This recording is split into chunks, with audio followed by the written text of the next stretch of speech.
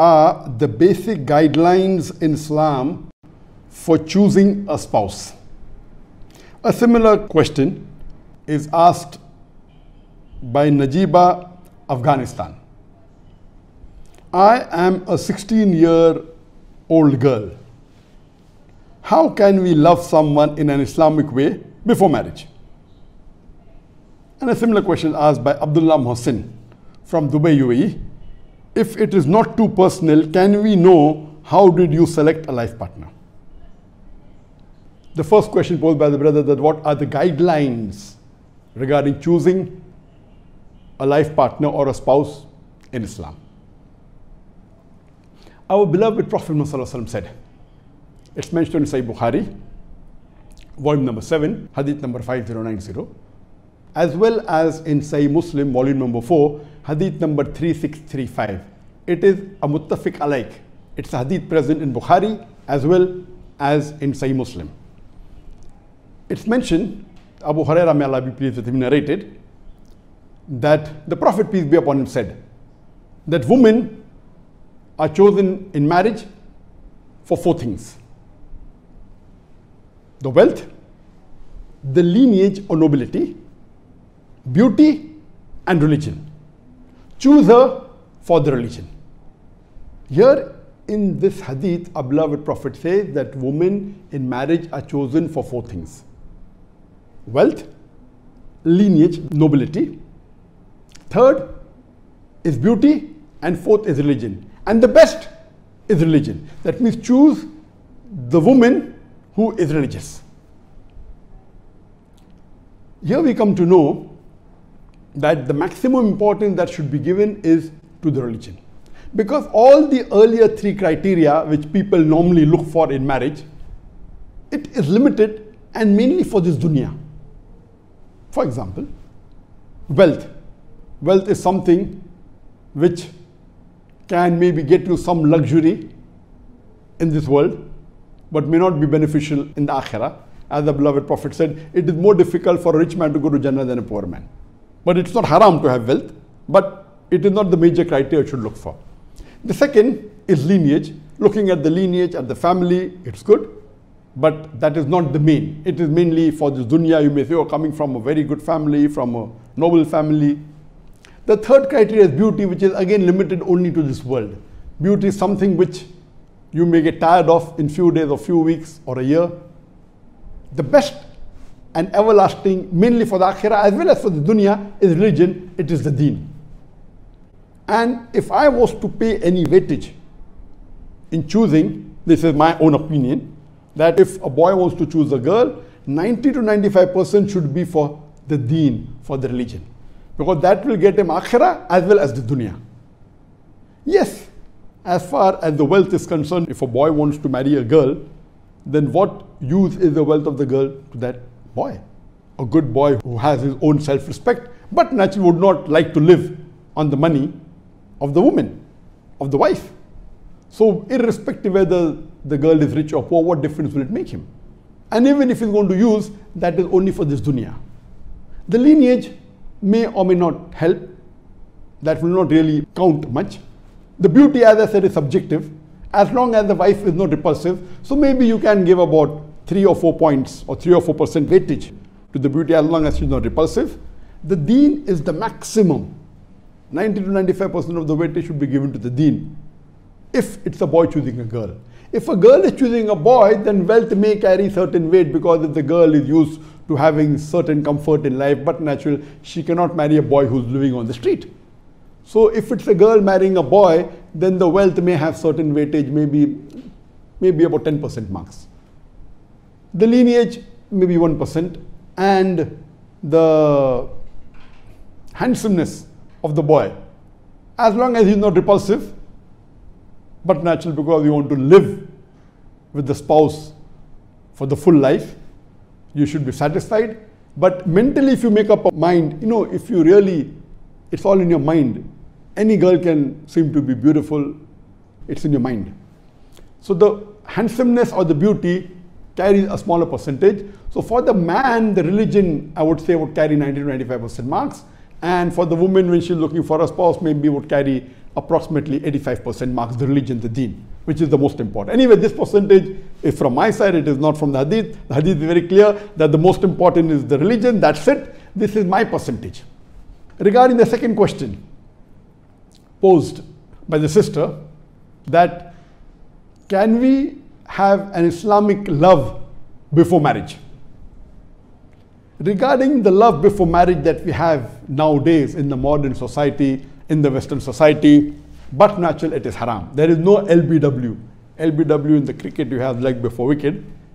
LBW is love before wedding. So the way we have in the Western culture, where there are girlfriend, boyfriends, and they want to test each other, they go out to a park, and they go out for a movie, they sit in the last bench of the theater, or they want to enjoy, they go for dinner, and they talk, and they may go to a hotel and sleep overnight. All these things is haram in Islam. Yes, you can, while selecting a life partner, have interview along with the mahram. If a boy is going to look at a girl, then maybe the boy's sister is there, or the girl's father is there, along with the mahram. But natural, you can ask questions, you can interview for a few minutes, for half an hour, for 1 hour. There is no limit. You can have 1 meeting, 2 meetings, no problem to understand, because you want to spend the full life with the girl and the girl with the boy.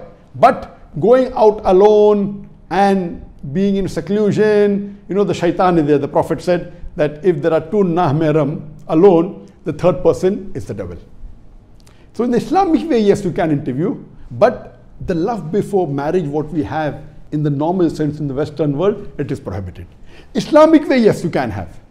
For example, you may know, the girl may know of a boy who is Islamic, who is very religious, who has high taqwa, who prays 5 times salah in the mosque, and is a da'i, and the girl may want to have a good life partner.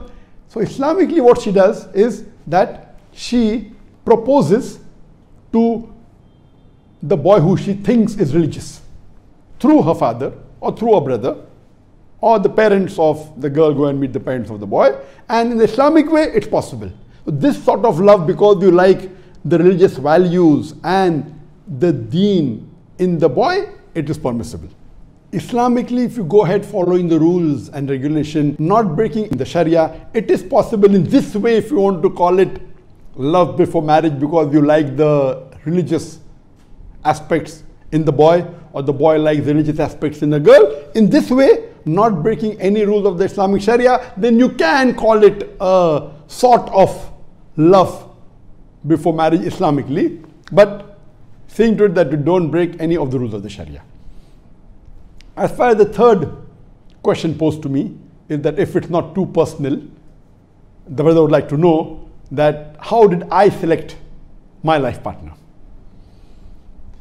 And as many of you may be aware that I met Sheikh Ahmed Deedat in 1987 the first time when I was 22 years old, and I was impressed by him, and that's how I got involved in the field of dawah, and my life became more Islamic. Previously I was an average Muslim, praying 5 times a day, fasting and doing what normal Muslims should do, but the dawah came into my life after I met Sheikh Ahmed Deedat.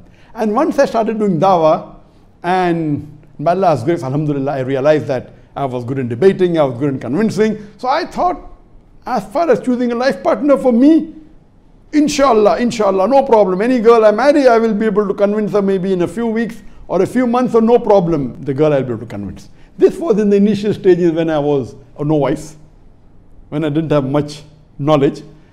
But naturally, later on, as the years passed, I realized that very important, reading the hadith of the Prophet and knowing the other aspects of Islam, that choosing a life partner is very important. And at that time, I thought that the right age for a Muslim boy to get married is 25. That was my idea at that time. Now also, now it may be a little bit earlier. So at that time, I thought that 25 years is the best time for a person to get married, when he finishes his graduation and he can marry. And at the age of 25, when I started to look for a girl, and realizing, having more knowledge of the deen, reading the hadith and the Quranic verses, my criteria was based on the hadith of the Prophet ﷺ, which is in Bukhari and Muslim, that while choosing a girl, you look for 4 things.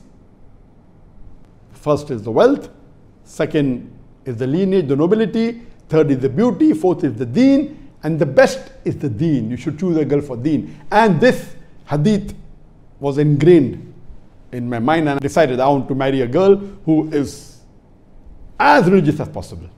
more religious than me. That was my aim, to get a girl who is in the field of dawah and religious. So I told my sister that look out for a girl, and my only criteria, number one, is deen. Regarding wealth, the poorer she is, better for me, because I don't want to use any of her wealth. Lineage, it doesn't matter. And beauty, she should not be repulsive. That was my requirement. And with this requirement, I told my sister that she should find for me a life partner. And believe me, for 2 years she hunted, and she may have searched many girls, and unfortunately not a single one did she pass. Not a single of the girl who she thought and who she interviewed ever passed even the prelims. Later on, we got information that there is a Muslim girl in a neighboring city, Pune, which is 160 kilometers from Bombay, where I lived. And we came to know that she was the president of a ladies' Islamic dawah organization. And I went along with my sister and my mother, and I went to Pune. I traveled all the way. I drove for a few hours, and I went to Pune, and that's how the first time I met my wife. And that time she wasn't aware, and we met her, and we spoke to her mother. My mother was there, and my sister was there, her mother was there, she was there. And later on, when we went back, then we sent the proposal, and then we had a formal meeting. So first wasn't a formal meeting, just we went and we met through one of our common friends. And when we had the formal meeting, we had for a few hours. And alhamdulillah, she was the first girl I met, or I interviewed, or I interacted to be my would-be wife. And alhamdulillah, the first was the best, and Allah blessed me, mashallah, with a wonderful wife. And alhamdulillah, I consider it to be one of the best gifts that Allah has given me. Besides the iman that Allah has given me, the best gift that Allah gave me is my wife. And she was from Pune. And in the first interview itself, it was nearly finalized. Then we had another meeting. My basic criteria was that she should be religious, and she should be a dai. These were the two criteria, religious and dai. And I could not find a girl better than her at that time. Already more than 27 years has passed for our marriage. At that time, I could not find anyone better in my knowledge. And alhamdulillah, this was the only criteria. The remaining was not at all important. But alhamdulillah, even though I wasn't looking for beauty, mashallah, Allah subhanahu wa ta'ala gave me a beautiful wife. And as I said, the beauty is in your mind. And alhamdulillah. And many people used to ask me that now you're giving so many hours for dawah, maybe, about 9-10 hours for dawah. Once you get married, you'll have to give time to your wife. How will you be able to manage both? So one of the reasons that I married a girl who is a daya, so that it's a Venn diagram. Most of our time would overlap. So when I gave approximately 5 hours to her in a day, maybe 3 hours was discussing dawah. And then we started an Islamic organization, ladies wing, in my organization, Islamic Research Foundation. The moment we got married, first thing we did was started a ladies wing, and she was the president of the ladies wing of Islamic Research Foundation. So my main criteria was only deen and dawah. But naturally in the interview, the question asked was based on about what is the concept of purpose of life and other things. So basically these two are the criteria. Allah blessed me, and the best blessing for a dai is to have a righteous and supporting life partner. For a dai, the wife can make the life of a dai hell. I know many dais who are very good dais, but after marriage, the dawah has been ruined because of the spouse. Allah has blessed me, mashallah, and I consider my wife to be the best wife in the world. That's what I consider, alhamdulillah. And I thank Allah for giving me a spouse who was righteous. And because of her, after marriage, my dawah increased multiple times and kept on increasing more and more to the level. Now, alhamdulillah, Allah blessed me.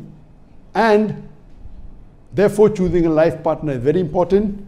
And as the Prophet said, look for a life partner who's religious, look for deen in her. The other criteria are not at all important. Most important is religious and virtuous. Hope this answers the question.